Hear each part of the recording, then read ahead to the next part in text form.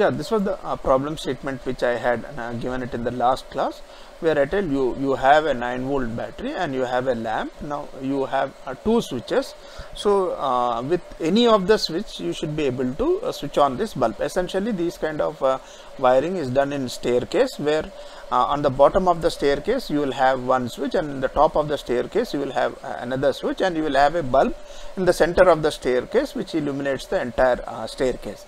So say a person is going from bottom to top. While going up, he can use the bottom switch available in the bottom of the staircase to switch it on, and after having reached on the top of the staircase, instead of coming down and switching it off, he can switch it off from the top, right?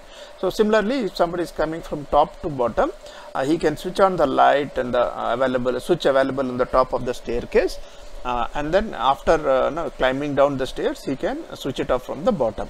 So there are two switches available, single bulb. So this is the circuit which we had to implement it. So it can be done with a simple circuit which is shown here. If you see here, this is a 9-volt battery that I explained you in the last class. This is the breadboard, where this entire row stands for negative. Now this entire row is interconnected, and this is positive. So I have taken the positive down here. I have placed one switch here, so I am giving the positive to the mid terminal out here, right?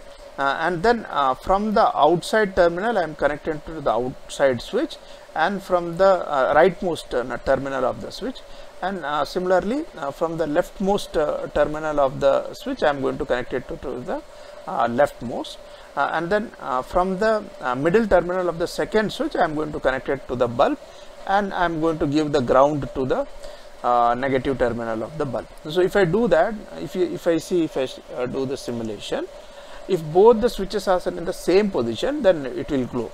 Now say this is the bottom staircase switch. If I put it in the right position, okay, and now if you see, the circuit is not complete. So whatever current is available, supply is available here, it is available to the right side of the switch, and from there it is available to the right side pin of the second switch, whereas this switch position is put it in the left position. So that is why the middle position there is no voltage available. Now if I have to, so I can use this switch to switch it on and switch it off. Similarly, now here it is put it in, this switch is in a position in the right side. So if I put it into the right, now you will find that from the right the supply is available onto the right pin, through the center it's going to the bulb, right? Or if it is left, and then if I put this also into the left, then it will make a connection to the bulb. So this is how we implement an simple staircase wiring. Is it clear to all of you? Yeah, okay.